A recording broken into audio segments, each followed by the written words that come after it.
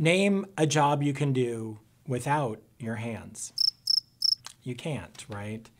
It's kind of hard to work when you feel lightning-like pain shooting down your arm and into your fingers, not to mention numbness and weakness, aka cervical radiculopathy. For most of us, giving up is just not an option. We have to work, and the sooner we get back, the better. Fortunately, there is a path to relief of neck pain and cervical radiculopathy, but it does require surgery. It's called anterior cervical discectomy and fusion, or ACDF for short. Surgery on my spine, that's scary and risky, right? Well, not for me. By the end of this video, you'll understand why I feel that way.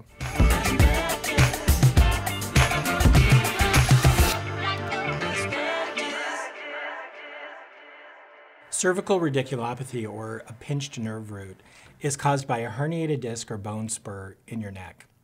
Believe it or not, there's an anatomical path from the surface of your neck all the way down to the discs that can be accessed by spreading alone, without having to cut a single muscle fiber. If you need to stop the neck pain and your arm pain and get back to the office next week, well, this is good news for you.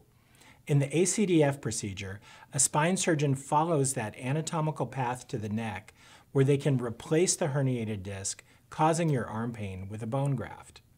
The graft is held in position by a titanium plate that's about as thick as a penny and secured by 4 tiny screws. That means you can be back in the office working next week.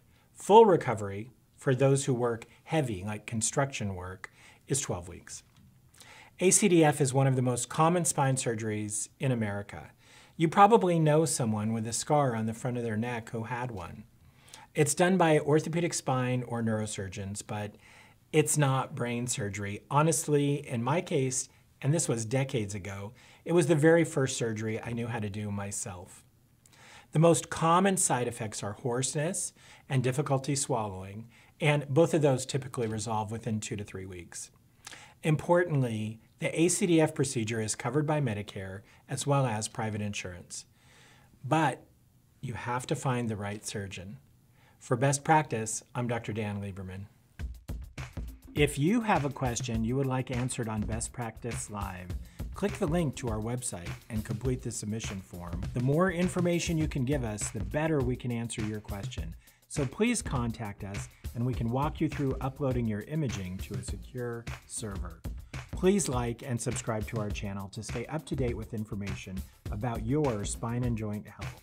Lastly, be sure to check out new episodes at 10 a.m. Pacific, 1 p.m. Eastern, where we answer all your questions.